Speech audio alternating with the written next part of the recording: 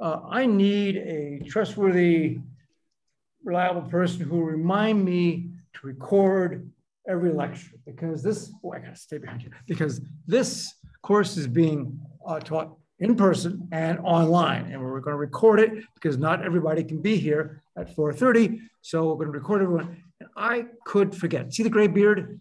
I can easily forget. So anybody want to take that responsibility? We need a person. Don't make me pick somebody. Come on. You got it? Okay, you got it? Oh, what's your question? Thank you for volunteering. Is it a Zoom link? Yes. We'll talk about that shortly. Okay. Somebody who's going to be, you want to do it? Thank you, sir. Okay. Just slap me upside the head and say, hey, you old fart. Remember to record this every time. Okay, so we're on it. We got a volunteer. What's your name, please? Jordan. Okay, Jordan, it's your responsibility. Okay. Well, hi, I'm Ken Williams, as it says. I've been here for a long time. And I'm here to teach this class. I've been teaching, one or two classes a semester, or not, for the last few years since I retired. I'm not very good at retiring. I've been programming for a long time, and I'm old. I'm not old like your parents. I'm old like your grandparents. So teaching the security class, so what do I know about security? Yeah, not too much, but I try. I'm a chapter ahead. So I've actually taught this class before, I think 3 times before. Changed it around every time. Other security classes. Some of you, foolish as you may be, have taken my classes before, and you're back for gluttons for punishment. Let's see, I actually did have a job once long ago. I worked as a staff member at Michigan Tech, and I was in charge of computer security at that time. We were on nab people who were trying to break into the system. And one of them was even expelled. I didn't expect that. We dragged him into the dean of students, and he said, okay, you're out. Okay, and yes, even did some hacking of my own, ethically, we'll talk about that. Okay, what are we doing here? We are going to try to teach cybersecurity. Now, theory, and the book is kind of theoretical, but I tend to like to do more practical stuff, so we're going to mix the theoretical and the practical and see if that can do. I also note that you can be a good hacker in this class. That's not the goal. The goal is not to teach you to be a hacker. Definitive. Yes. Oh, what? Hello. Don't you have to go out there and silence everybody? Get to that. Okay. What do I want to get out of this class? These are the learning objectives, the student learning outcomes. You know, all classes have to have these things. Yes, so I've got 3 of them. You can see what they are. We want to secure a system against common threats, because in general, most of the security problems are known problems. People didn't protect themselves against a problem that's been known for several years, and therefore they fell into that problem. We want to be able to develop software that avoids those known threats, and also make sure that you use systems in a way that doesn't release information or compromise the information. 620 happens to be a core class for the certificate in cybersecurity. So that tells me that it's sort of a basic level first-time security class. That's what I'm viewing it as an overview of security, a broad coverage of security. You're not going into terrible depth and things. You want to know web security, take the web security class. You want to know network security, take the network security class. If you want to know a little bit about all the security stuff I can think of, this is the class for you. I might also point out, we'll get to online and off. We'll get to this in-person online thing in just a minute. But the university on the website says, if you're into the certificate thing, it's only available online.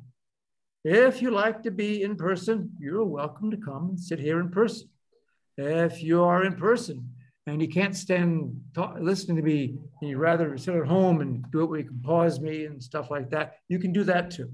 We'll get around to that in more detail. Okay, topics. I have a whole bunch of topics. We may or may not cover all these topics, and I may think of something else, but this is sort of what I'm thinking of covering. I've been working on this for the last week or two since I knew I was going to teach this class, which has only been a week or two. So I didn't get a chance to read the whole book. It's big, but I will, working on it. The class schedule is not complete. It's almost complete, but not complete. Hopefully, if all goes well, it'll be complete by Monday. That's what. Okay. So I told you what I want to get done with this class. Anybody have other ideas? Is there something you want to get out of it? It's your class. Anybody want something better, different? How about, oh yes. I would like an A. An A, he wants an A. Hey, let me talk to you in just a minute about how to get that A. It shouldn't be that hard. Anybody in the online world? Yeah, I have one. I guess just exploring if cybersecurity is a good kind of concentration to be in and what work in the cybersecurity field is going to be like. Well, there's lots of jobs in the cybersecurity field. That's a plus. Yeah, so if you get moderately good at this, get good grades, and you can go out and find lots of cybersecurity jobs. Some of you, well, okay, some people may have had, there's a scholarship, the Cyber Defender Scholarship here at A&T that requires you to go work for the government. We've had that for a dozen years or more. And a lot of people have gone out in the government, got jobs, and most of them are still there. So there's government, industry, a lot of opportunities for jobs. Also, no matter where you do, if you're going to go into the computing field, you're going to have to take care of computer security. You might not be there to be a computer security expert, but if you don't pay some attention to computer security, they're going to get you.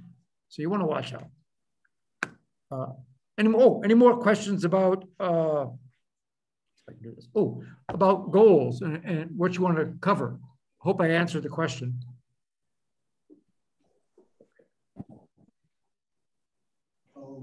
Yes. Thank you.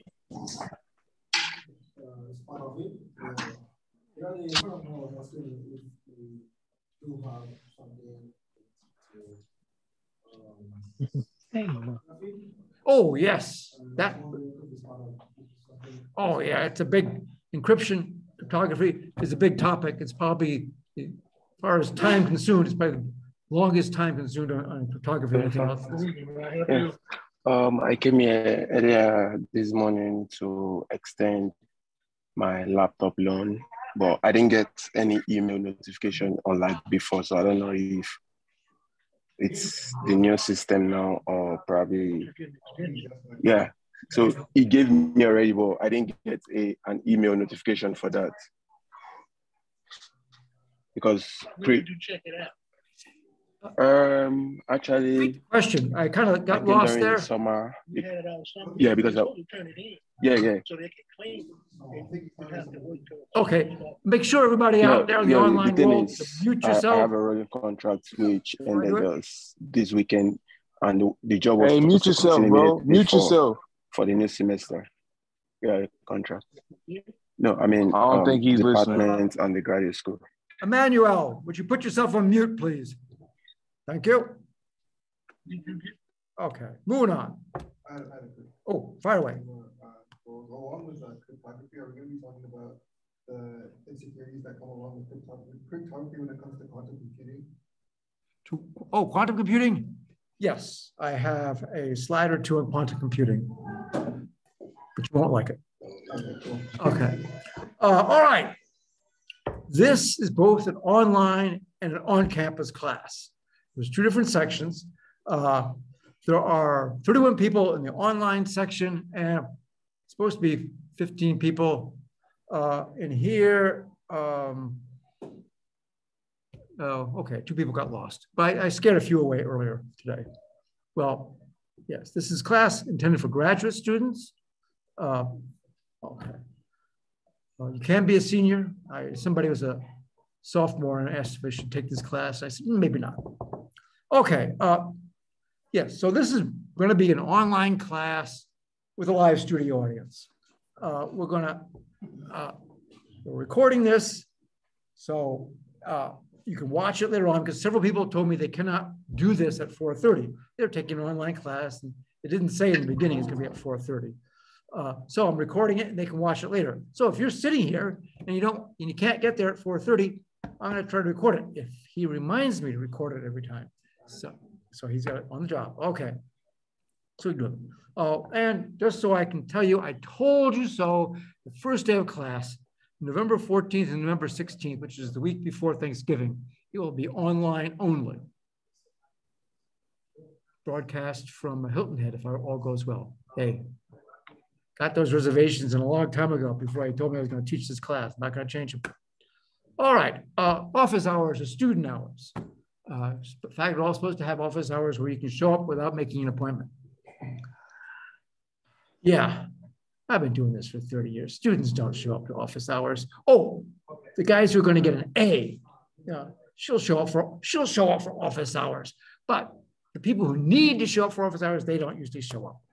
So I will have office hours. Also, I don't have an office. I'm just this officeless faculty member preparing his lectures under some overpass someplace. But so if you want to meet with me, email me, call me. We can communicate by email, by phone. We can do Zoom meetings. Just let me know and we'll get together somehow. Or I can meet, on campus someplace. But I have found just sitting there waiting for students to show up is kind of a waste of my time because the students don't show up on a regular basis. If this doesn't work, let me know. If somebody wants to see me on a regular basis, we can do that. We'll make it work. But for now, I'm not going to reserve his time because whatever time I pick isn't going to work for everybody anyway. All right. Website. Okay. Got to use Blackboard. You should know that by now. Use Blackboard. My class website, which is right here, is not connected at the moment. I'm waiting for the university to pull it together and say it's safe for me to connect my website to the network. They had a big attack last fall and they panicked and shut off everything. That's rule number one for security. The safest computer is one that you turn off. And I think the folks at A&T's information technology decided that was the solution. Just turn off everything and it will be safe.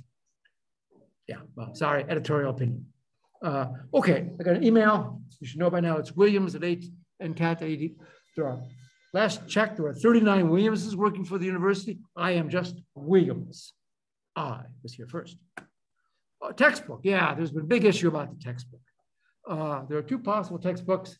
I would like to have the second edition, but some people are getting the first edition. It doesn't matter. If you look in the preface of the second edition, it tells you what do they change from there to the first edition. Not a lot. Not much that we really care about. A few definitions, a few examples. They added a few chapters. If I avoid those chapters, nobody will notice.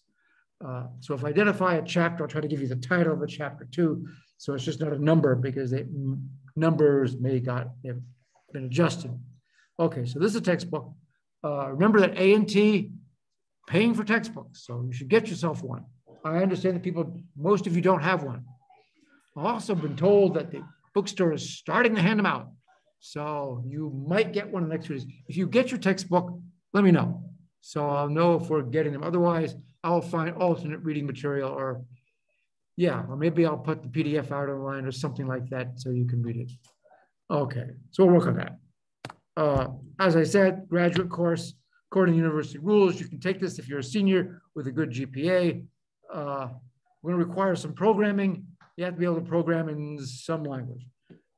Anybody here does not know either Java or C or C++? Oh, none of the above? No. Do you know any programming languages? Oh, okay. This is not a programming class. But I kind of thought I'd throw a few programming assignments out there to, you to do things. We'll see how it works. Yeah. I mean, the same thing. Nothing. I'm familiar with Oracle programming, SQL, database. Oh, okay. That's part of it. But we want to talk about database security. That will help you. Okay. I don't plan to do a lot of programming. This isn't a programming class, but there may be a little bit because I like to do things, to learn by doing. And so we'll try that. Question? Yes. You have to use Java or C? No, whatever works. Yeah, any programming language that works is fine. Yeah, some of them I have some background methods, functions I've written to help make it easier. And so if it's not Java, C, or C++, I may not have it, but you could always write it yourself. I'll give you the other versions, and you can translate it to whatever language you like. Grades. Yes, that's what everybody wants to know. How do you get an A in this class? Okay. There'll be assignments in this class, and the sum of all of the assignments, throwing out the lowest one, so everybody gets to screw up on one or not get it done or whatever that is, and we average the rest of them, and that is 16% of your grade. One of the assignments would be a paper. Unlike some previous versions of this class, I know when Dr. Anwar teaches it, paper is a big part of the assignment. I mean, he's into, well, part of his purpose is to teach you to write research papers. That's not my goal. I mean, you have to do that, but you have to write at least a paper. Because I don't want you to write a big paper. There's 46 students in this class. If everybody wrote a 10-page paper, that's 460 pages that I have to read. That's a big book. And it's easy when, many of you write reasonably well and, cover the topic. But there's always those people who slaughter the English language and put a bunch of words that don't make any sense at all. And I have to read that too. So there will be 3 exams during this semester. Midterms, I'm not sure that 3 qualifies as midterms, but they could be quarters. And then a final. The final, all the exams count 20% each. So most of this class is the exams. Rating scale, there you go. Ooh, that didn't come out nicely colored like I drew it. Okay, anyway, A's, you can go down to 87. This is not public school system. The Guilford County public school system, 93 and above is an A. Well, how many times do you get 93 and above % right on anything? Nah, that doesn't happen. So we're going to get basically 85 and above and get an A of some type. And then B's, a lot of room for C's. You've got like between 60 and 75 for a C. Oh, if you're a graduate student, there are no C minuses, D pluses, or D's. Below a C, you drop to F. So yeah, so try to avoid that. You really don't want to flunk a graduate class if you're a graduate student. It's really hard to recover. Do the arithmetic if you get an F in a graduate class. You have to get like A's in every other class to end up with a 3.0 average which you need to graduate. So if you flunk a class, your goose is cooked. Try to avoid that. I'm sad to say I have flunked at least a graduate student before, but he tried really hard to flunk. Okay, the final exam. Final exam is on Monday, December 5th at 5 o'clock. That's the first day of final exam week. That is not what would be normally scheduled for this class. This class meets at 4:30, and there are hourly divisions for exam times. I'm supposed to say it should start at the 4 o'clock time. Well, the 4 o'clock time is December 9th, Friday at 4 o'clock, the very last slot on the very last day of final exam week. Does anybody want to stay around for the very last time? I mean, you have more time to study. I don't even tend to be in town. It's my goal to be in San Francisco running cross-country race, but that's what I'm doing on. So I moved it, and it shouldn't conflict with anybody, because in order to be conflict, you'd have to have a class that meets from 5 to 6 o'clock on Mondays. But you can't because you're here. So I don't think it should bother anybody. I mean, if this really upsets you, let me know and we'll figure out something. But I'm moving the final exam to Monday instead of Friday. And I think most people would rather get it over with and get out of here as opposed to waiting to the last time, the last day. Awesome. It doesn't give you much time to grade this thing. Go it down the stairs. Okay. Because most people are online, all the exams will be online, including the people who are taking the on-campus class, will be online. And some of my exams, if I can do what I've done in the past, there's only one student who's taken my COMP620 class, which has I'm stealing some of the material from 621 to this. Some of you took 725, but I'm not going to do a lot of 725 stuff, which is web security. But yes, and I have some websites. Well, when I get the website working, we'll be attacking the website. So some of it is log in to the website and do something nefarious. And if you can, it'll say good for you, and you get and you score on that one. Otherwise, you don't score on it. I usually give you lots of time to do the exams. Yeah, the exam. I do not say the exam is just an hour. Usually, I give people all day to do the exam.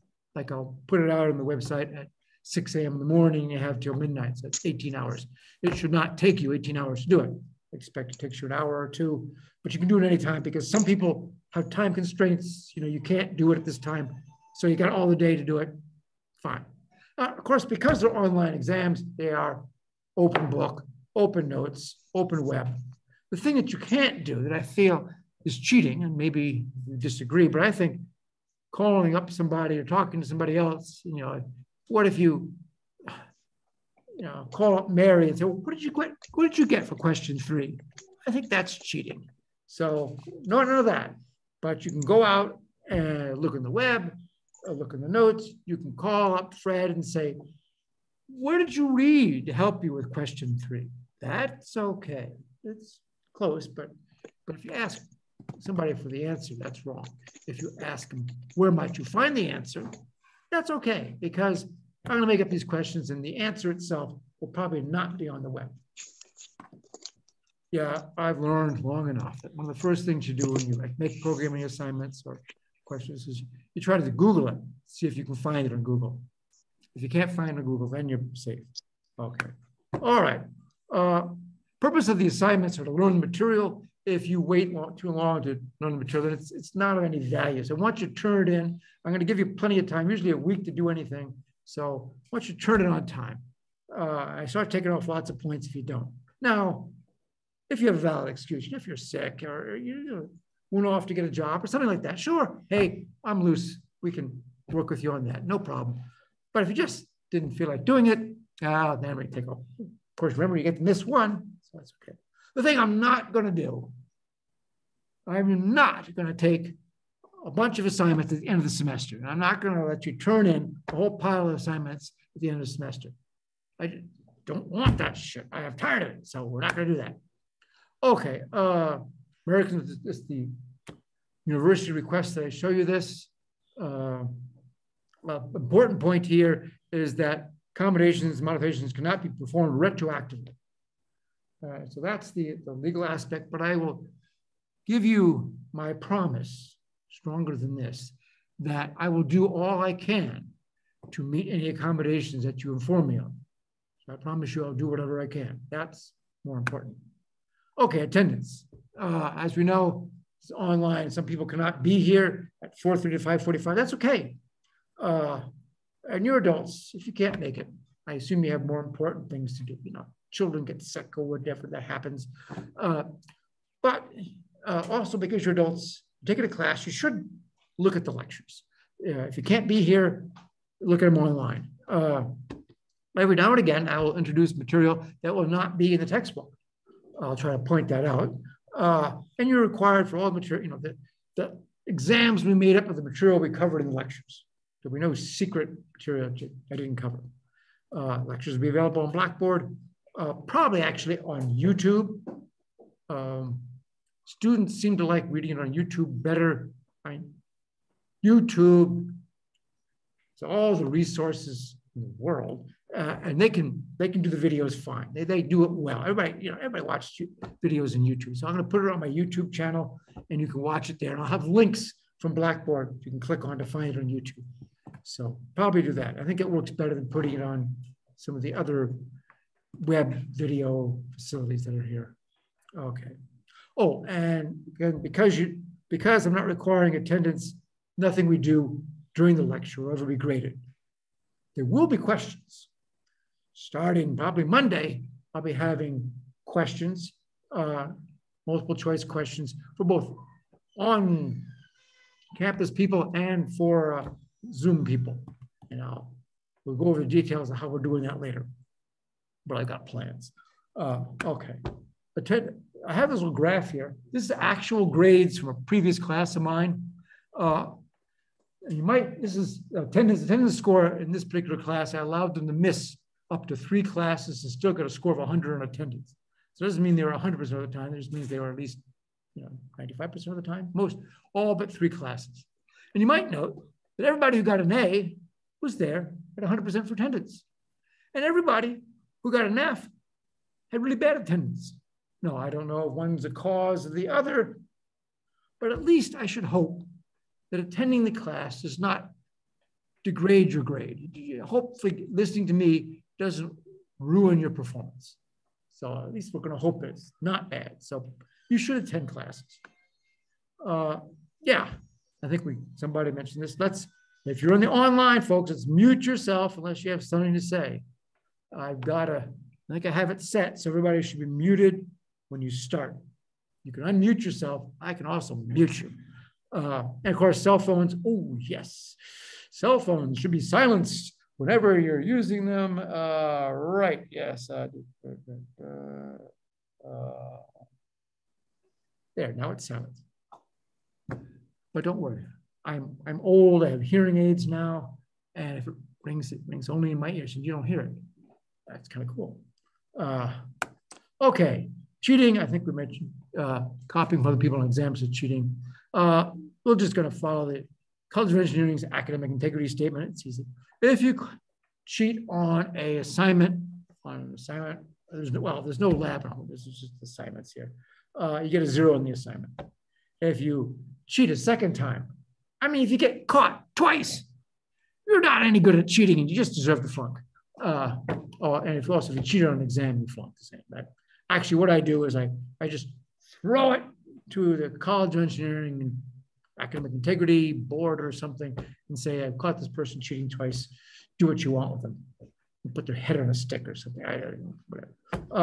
It's usually not a graduate class. It's rarely a problem. And most of the problems I have is 2 people who are working together on an assignment and they say, oh yeah, Fred and I were working on that assignment together. But if you do, that's great. Study with a buddy is fantastic. Just don't copy, don't turn in the same thing because it looks like every now and again we will do teamwork so you can do it. Yes, I'm going to try to start this class at 4:30, which doesn't matter at all to the online people who can watch these videos, but we're going to try to start it at 4:30. So if you're trying to do it live, it is at 4:30. And yeah. Oh yes, 4:30. This overlaps with ASR. If that is a problem for you, let me know and we'll figure it out. Okay. We're going to try to follow the syllabus and the schedule. Right now, there is no schedule in the syllabus. Well, I have the exam dates down. I've got the holidays down. It says introduction on the first day. After that, the syllabus I got published doesn't have it, but I'm working on it. I've got 21 of the 20. I have only 3 or 4 more days to figure out, and then I'll have it done. Okay, any questions about the syllabus stuff? If not, let's talk about, go away. Let's talk computer security. Yeah.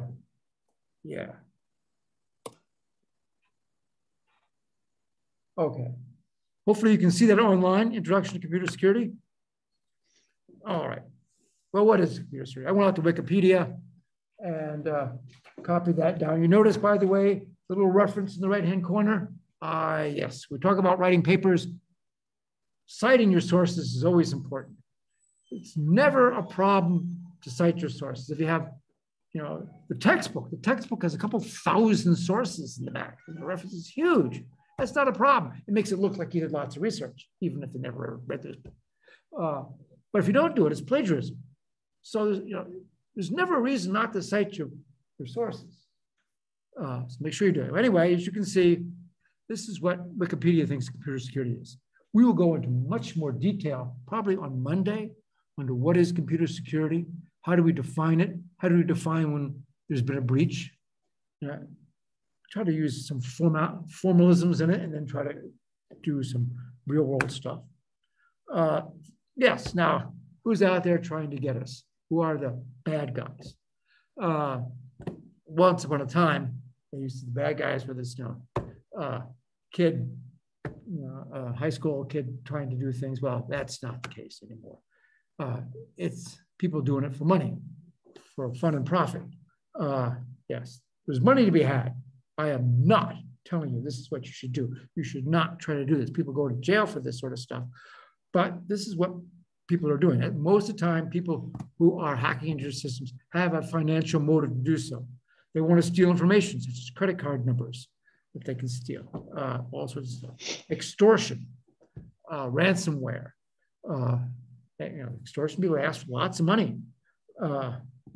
And sometimes they want to get what's called a bot farm, or get lots of computers who have been compromised and will execute commands when they ask. If they have lots of computers that will do something they want to. If you're doing a distributed denial of service attack, you need to corrupt a lot of computers, and then at the appropriate time, have all of these computers attack the victim. And of course, some people want to, look at information or change information that they'd like to change, your bank account or maybe your grades. Okay, so that's what they're trying to do. There are, of course, professional things. There are all sorts of people, and you can kind of rank their threat level. One, of course, is the ordinary Joe six-pack out there cruising the web. If you haven't protected your information from him, then you're not protected at all. And there are places where doing nothing more than following around links, you can get the information that I don't think the company wanted to make public, but somebody screwed up and put it there. Okay. And then there's sophisticated users, which might be you, computer science students, people who know something about how the system works. And then, of course, as you mentioned, professional thieves, people trying to do it for profit. Another threat is insiders. Insiders are people who work for the company, or even worse, just recently worked for the company.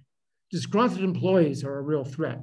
If you have to let Fred go because she's not doing the job, Fred may know a lot about how the system works.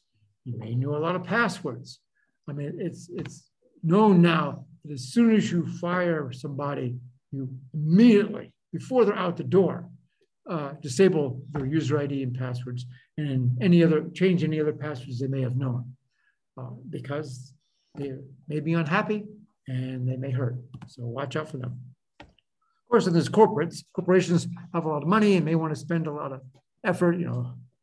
Acme Widgets may want to know the plans of amalgamated widgets, and so they may hire one of those professional thieves to find out. And then there's governments. Yes, federal government has more money than God, I figure. They have lots of money. They have tremendous amount of resources, and they can throw a lot of resources at a problem. The National Security Agency's budget, I think, is $34 billion. So if they want to throw some resources at a problem, they've got resources. If it takes a lot of computing power, they can buy it. And so they can do a lot. So yes, and there's a quote by Snyder. It says, two types of security, two types of encryption. One that will keep your sister out of your diary, and the other one that will keep the government out of it. Yes. If you're trying to keep the government out of your stuff, it's going to take a lot more effort. Okay. Yes. And of course, cyber war is real. People are doing it now. Apparently, so I read in the news, the Russians have attacked the Ukrainian infrastructure to see what damage they can do. Apparently, they did some damage before they physically stepped across the line and did anything in the real world. They did things in the virtual world.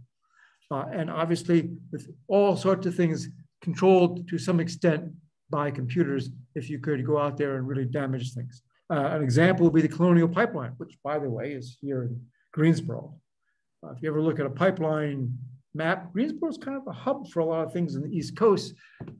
Pipes running underground. And back a year and a half ago or so, there was a ransomware attack on Colonial Pipeline, and reported in the news by Russian criminals, not necessarily the Russian government, by criminals that were in Russia, and therefore they're hard to find and hard to get, that they did a ransomware attack and asked for a lot of money to make it all work again. Actually, they attacked the corporate computers, and not necessarily the machines that run the pipes. But the Colonial Pipeline was very concerned there was a cross between there, and they thought that if they messed up the pipeline control system, they could cause real damage. And there have been real attacks, big one, I guess they call Web War I, back, what is that? 16 years ago? Yes, back in 2007, folks in Estonia made the Russians upset, and so the Russians attacked them. Now, Estonia was way ahead of other people in having things online. Turns out the United States is not a very cyber developed country. There are a lot of countries that are much more organized than we are as far as cyber systems. Yes, you can file your taxes online. It's going to be easier soon, according to the new so-called Inflation Reduction Act. But a lot of countries have much, you have to go to the DMV to get a license. You don't have to in most countries. You do it online. And Estonia was leading the country until it hit them. They did go back, though, and in May of 2008, create the Cooperative Cyber Defense Center of Excellence in Estonia.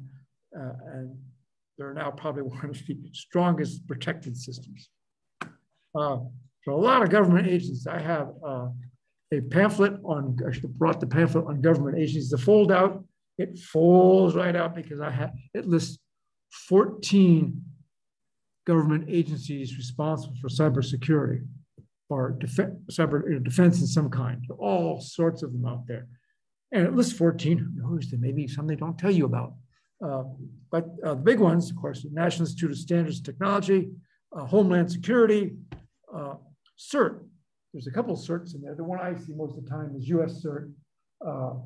They send me email about every other day telling me that there's a problem someplace. There's lots of them out there, lots of Cyber Command. Yeah, and those of you who are required to work for the federal government upon graduation, lots of opportunities. Actually, we have lots of people working for the Sergeant at Arms office for the US Senate, which keeps things safe for senators and congressmen. When you think about it, yes, they need to be safe, and they are not advanced users. Okay, what are we trying to accomplish here? There are usually CIA, confidentiality, integrity, and availability. Well, the three you read about in most books. I added a few more A's at the end because they're important. So let me go over all of these. Confidentiality. Hey, we're trying to keep people from seeing the data. We have data we want or are required to keep secret, you can do that. There are requirements for health information. So there's the HIPAA laws, and I don't even remember what HIPAA stands for. Health Information Privacy Act, Privacy Protection Act, I think. How about the Health Information Privacy Protection Act, HIPAA? And it requires health organizations, doctors' offices, hospitals, insurance companies to keep the information private and not allow it to be released to unauthorized people. It's required. So they have to make sure it's confidential, not let other people see it. Now, this is a solution to it. It's hiding your information. I probably shouldn't have put this one in here because it talks about a solution. Security through obscurity is not a good solution. There are ways sometimes you can hide things intentionally with organization, but just hoping they won't find it is not a good solution. Okay, so that's confidentiality. We'll go over these in much more detail throughout the semester. Integrity means keep people from changing your data, making sure that your data is valid, that if it's transmitted from one source to another, that they get it without it being modified, that the information you have is correct. Also, the origin is important. Where did this data come from? Did this really come from where you think it comes from? If you're going to run this app that you think comes from acme.com and you trust acme.com, did it really come from them? Or did somebody else modify it and make you think it comes from acme.com? That's an important issue. And then availability. If somebody crashes your system, then they've compromised the availability and others cannot use it. You cannot use it. There's all sorts of ways that can be done. Not to mention, by the way, things break. Your computer will break. It's not a matter of will, if it will or not, it's a matter of when. It will break. So you have to be prepared against the natural disasters. In addition to the intentional, malicious activity against your data, natural disasters are important. And in fact, turns out that the natural disasters are more likely to destroy your data than our malicious disasters. Natural ones occur more often, thank goodness. And then there's the human factors, the oops factor, like you press that button and just milliseconds after you press that button, you realize, oh, I shouldn't have done that. And that ranks pretty high in the percentage of data loss. Okay, authentication. Authentication is validating who you are because most of the security systems, we want to release information only to authorized people. We have to figure out, who are you? Are you really who you think, who you say you are? I mean, yeah, if somebody walks into class, if you've been in your class all semester, I kind of have an idea that's really you. Or maybe it's your evil twin, but to authenticate yourself to a computer is important. People are using passwords for years. Passwords are not real, reliable. They're easy to fake, easy to guess. If you want to guess 1, 2, 3, 4, 5, 6, it's a pretty good guess. In fact, it turns out that the 10 most popular passwords in many systems account for 50% of the passwords, which means that if you guess just 10 times, you have a 50-50 chance of getting in. So, yeah, so we'll talk about that. Authorization. Authorization is different than authentication. Authentication is trying to validate who you are. Authorization is now that we know who you are, what are you allowed to do? And making sure that the system does what you are allowed to do and not allow you to do things, not allow it to do things that you're not allowed to do. And of course, that gets complicated as you might authorize other people to do things, different times, locations, you know, can you do things? There are systems we have here at A&T that you can only access from on campus. They won't run if you do them off campus. Yes. So if I try to access certain administrative systems from home, it tells me, nope, cannot do that. I mean, if you try to be, want to keep things private to some extent. I mean, people's concern about privacy varies widely. I did a study a few years ago, and our studying was particularly oriented towards location privacy. And we asked a whole bunch of questions. And one of the questions I asked was age, just to kind of validate. It turns out age correlated very strongly to concern about location privacy, that people who were about 20 years old didn't care. If you were 60 years old, you cared a lot. So some of us care, some of us don't. That's a personal issue. You may or may not want information. You may have information that you don't want released. You may have things that you think you're keeping private that you don't want released publicly. This is interesting. Go out to the website, go to just samsung.com/privacy and look at the privacy statement. They always tell you, you can see the privacy statement. Some of us weirdos go out and actually look at it. It says, but I copied this. They keep track of contact, name, email address, mailing address, phone number, date of birth, gender, your passwords, information you store, your photos, your contacts, your texts, where you click, where you've been. That's their privacy statement. This says, use your services, including the clickstream data, that is where you've been clicking, interactions with the services, web services you've gone to, where you looked at, are all available to Samsung. That's their privacy statement. I don't know how they could make it less private. I can't think of what they could do to make it less private. They're following everything. So If you have pictures of you and your special friend that maybe you don't want everybody in the world to see, remember, they're watching. I don't have an Apple phone. I haven't looked at what Apple does, but I believe Apple's a little bit more secure. They've been in the news before about not releasing information, so I don't know. Anybody ever look at the Apple privacy statement? Nobody. Everybody clicks on the little website that says, check the boxes. I've read the terms of service in the privacy statement. Of course, nobody has. Some of us weirdos do read those. Nobody's read that. Anybody say anything about privacy on Apple phones?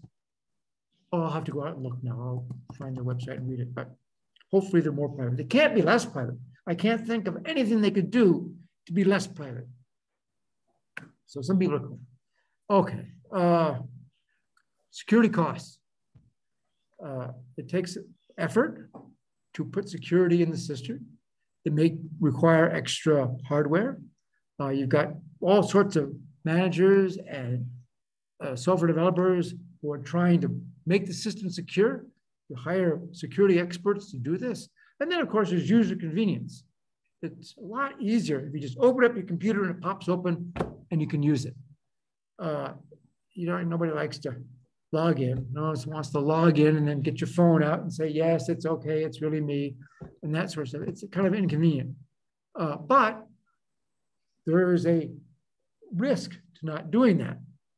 Now, you can make your computer more difficult to get into. And as you add extra layers of security, you make it more difficult to defeat. The goal is to make it so it's so difficult to defeat that the cost of the data you're protecting is not as expensive as the cost of breaking in. Once it costs more to break in than the data is worth, then I think you can see you're probably secure because no one's going to bother. There is, of course, nothing is absolutely secure. I mean, you've got your federal government trying to get in. It's going to be hard to keep it secret, but you can make it difficult. You can make it difficult for people to get into. And if you make it difficult, the attackers just might go someplace else. I remember long ago going to a community meeting with the police about keeping your house secure. And they pointed out the burglars are not like the guys on television. These are bums who are just trying to break in. They check the windows, check the doors. If they can't get in, they'll go next door and try somebody else because they don't know how to pick the locks. They're not very good at this stuff. So you want to just make it difficult. The more difficult it is, the more likely they will not get in, the more likely they'll just go someplace else. Some people talk about a war between the good guys and the bad guys. Yes, every time we find a problem, we patch it. It's called catch and patch. You wait for some problem to occur and you try to fix it. Well, there are better ways to do it. We'll talk about possibly better ways.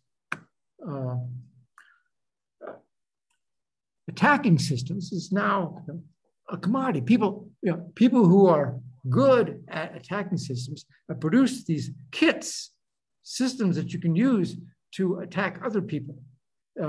Ransomware as a service, RAAS. So you don't have to know how to do it. You can just buy the kit and do that. You don't even have to have the data. What you do is you go out from one set of people and you buy the software to attack. Now you may need some information. You may need passwords and stuff. Or you go out to somebody else who's been doing some phishing and they've had the passwords. So you go here, you buy your passwords. Over here, you buy your attack software, put them together and you're in without having to know hardly anything about this. And people who you attack may sell it to you for a fixed price. They may want a piece of the action, but yes. So it's becoming easier and easier for people who know almost nothing about computers to go out there and commit major cybersecurity attacks. Okay, how do they do these attacks? There are various ways. Yes, come in 4 forms and then I list 5. All right. Textbook has 4. I had 4. I kind of mixed and mashed them together. Yes, so the textbook has these. Actually, I had the 4, and then I read the textbook, and it had 4, almost the same 4. So I kind of merged them together to have 5. It kind of says 4, but so these are the big ones. Anyway, interception. That is, if you're transmitting the information around, they find it somehow. Wiretap. Go back to that website, to that phone slide. Anyway, so, and again, unauthorized access, tampering it. Fabrication, that means either trying to impersonate, masquerade somebody as someone else, or creating data that is not of the correct origin. Denial of service or delay. If you delay transmissions of information or delay a system, you may be able to actually do all sorts of attacks. We'll talk about that later. Even if you can't stop it, if you delay it, that's good enough. And repudiation. What that means is if you send somebody some information and they have received it, they should not be able to deny that they have received it. That, or if they electronically sign a contract, they shouldn't be able to deny that they signed that contract. Okay. How do they do this? Eavesdropping. That's that picture is hard to see. It's just a pair of alligator clips on a phone line. That used to work. Maybe still does. Of course, wireless systems. When wireless, the information is broadcast everywhere. Anybody can pick it up. Message tampering. That's like eavesdropping, but as you get it, you change it and send it on. So people think it came from where it does, but it's been changed. Masquerading, again, that's either sending invalid messages. It's kind of like message tampering, but change, or just indicating that you are somebody who you are not. And then invalid input, that's a big one. Invalid input causes a lot of problems. We'll talk about that in detail. Replay, that's an important one to remember. Replay is recording information as it goes across the network and then sending it again. So imagine you're going to log in and you send in your user ID and password. Depending on how the encryption works, I may be able to record that message. I can't decrypt it. I don't know what your user ID and password are. But I know in the beginning, the system asks for user ID and password, and I've recorded your response. If I play back your response, which will send your user ID and password. Can I log in as you? Well, sometimes yes. Okay, there's password guessing, crashing systems, many ways to do that. False identification, password guessing.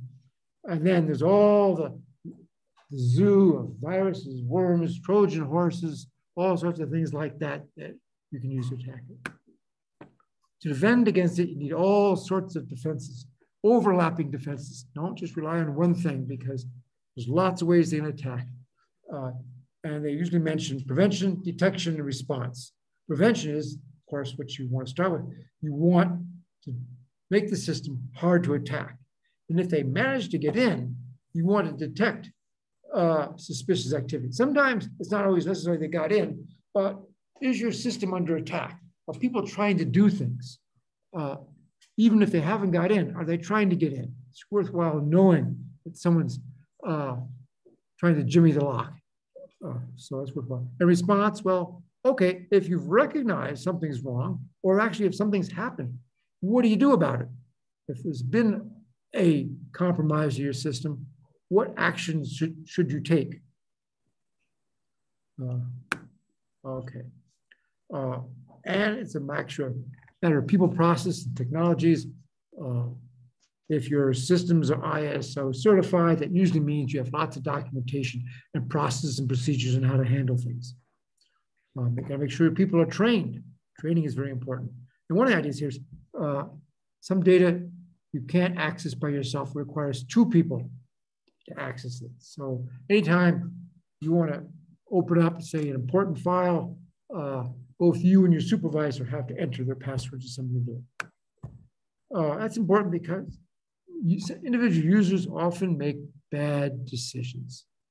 You can see that this is computer killer, block, unlock. Well, most of the time, people will just click the OK button, just let it go, because if you don't do that, it doesn't work.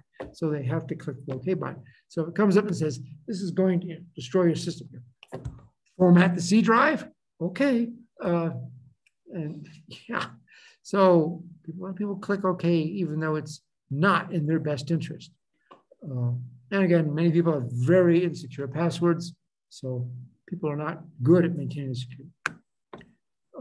Phishing, I think I've heard about, all probably heard about phishing. It's social engineering attack where people send a fraudulent message of some kind asking for you to reveal information that you probably should not reveal. Passwords or any sort of information is done all sorts of ways. Websites usually starts with a email message with a false source. I got one just the other day. I get them all the time. One at A&T saying, click here to validate your A&T email. Yeah, right. Well, look at that.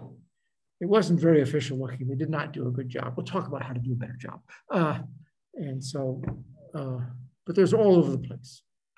With apologies to Walt Kelly, yeah, usually users are their worst security threat. Okay, that's it for today. We got done 20 minutes early.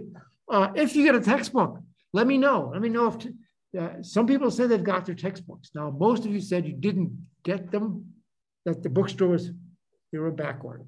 But I've been told that they got them, they're coming in. You should receive them. If you do, let me know. So in that case, if you get one, just quickly look through chapter 1 of the book. And on Monday, we're covering the material in chapter 2. Chapter 2 is only 14 pages long, so it's not, I'm not asking you to do a lot of reading. And if you don't get the book, I'll find something similar that we can read or put the textbook online or something. That's it. Any questions, statements, explicatives you might mention? Okay, well, that's it then. We'll see you on Monday, and we will stop recording.